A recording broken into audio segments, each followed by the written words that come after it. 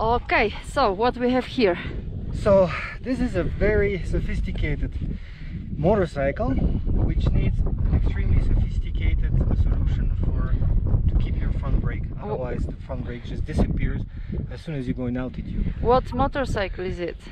So this is a KTM 690, and her name, because it's a she, is Katyusha, and she has been giving me a lot of headaches, but she's been riding all along, so far so good. So if you want to take this specific KTM 690 at altitude, like above 3000 meters and stuff, you absolutely need a strap. It doesn't need to be a Touratech strap, but they're beautiful.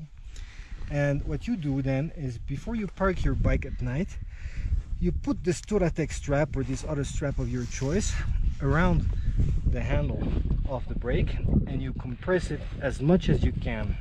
If you somehow forget to do this, you don't have brakes in the morning. So this is a powerful motivator. So here we go. This is the beautiful system for this KTM. Beautiful. I have one mysterious question, because we have another KTM 690 here, which doesn't need the magic Touratech stripe system. How is it possible? I have an explanation. It's very plausible actually. This bike has been cursed from the beginning, because on the second day it needed a complete change of the head of the engine, and from there on I had a lot of fun with it. So I think it's to be fair to KTM, I think it's an unlucky model, and I was unlucky with this bike, but it's been giving me a lot of fun as well, apart from the breakdowns. So you will get the new one? The new one is in the shop and waiting for me. Okay.